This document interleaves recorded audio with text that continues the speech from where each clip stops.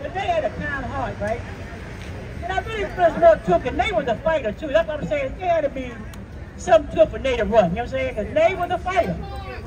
She would fight. You know, and, it's sad that we lost her the way we lost her, right? But when somebody had pain, we gain. This is where we're gonna gain at. Is trying to get more protection for us on the streets. You know, people are so stupid. I don't call that something stupid. They think we can't live our lives because the way we live. You know, like.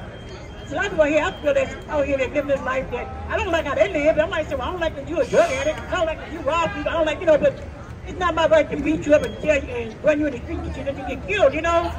So I'm praying that we heard him get this guy that did what he did today. One time I would have known who he was if this earth trusted me.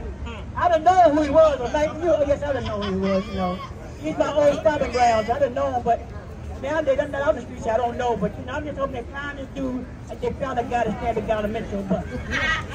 I them too, you know, get a prayer, you know, but I just want to tell everybody, thanks for coming out, supporting this thing, this cause, because it's really, really, really, really important that we stand together and, you know, fight this cause, you know, and don't forget about these rallies that come up for us. Let's go to them, you know, let's support them, because we don't support them, we won't support them. But it's good if you do that.